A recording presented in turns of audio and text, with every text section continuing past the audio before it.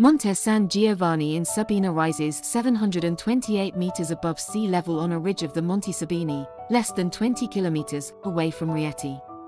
Monte San Giovanni is accessible through the tower gate of the ancient castle, across its typical alleys.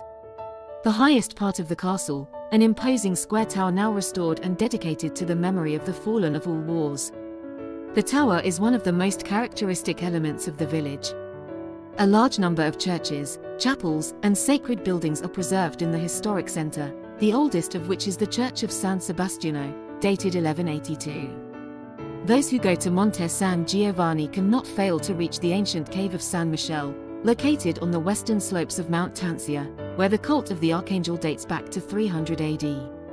In one of its ravines, until 2 decades ago when it was removed, stood a seated female figure, roughly carved in a stalactite.